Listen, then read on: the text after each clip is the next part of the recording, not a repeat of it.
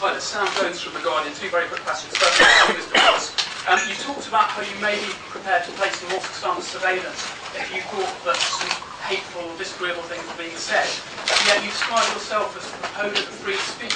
Yet you monitor other people for expressing the views that you believe everyone should be entitled to make. Is that not a shame of criticism?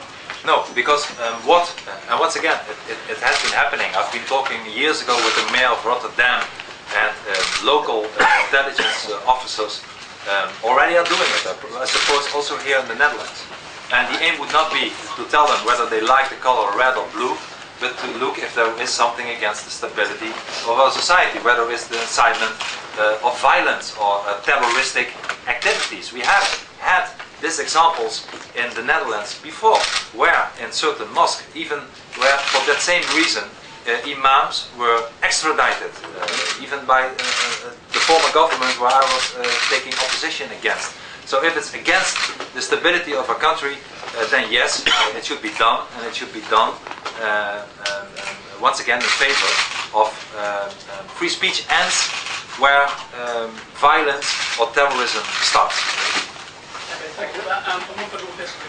You can see by the demonstrations outside there's a lot of feeling on this issue. There have been some suggestions that perhaps UKIP is trying to capitalise on this visit and perhaps attract some people away from other far-right parties that seem to be making gains. How do you react to that suggestion? Well, I mean, this is not a party political event, and that's why Barroness Cox is chairing it. And so that's my answer to that. I've really no idea who's demonstrating, but that's their right if they want to demonstrate, and let's hope that goes on. On your freedom of speech point, to Mr. Wilders, do you think we would all be here if he had said ban the Bible?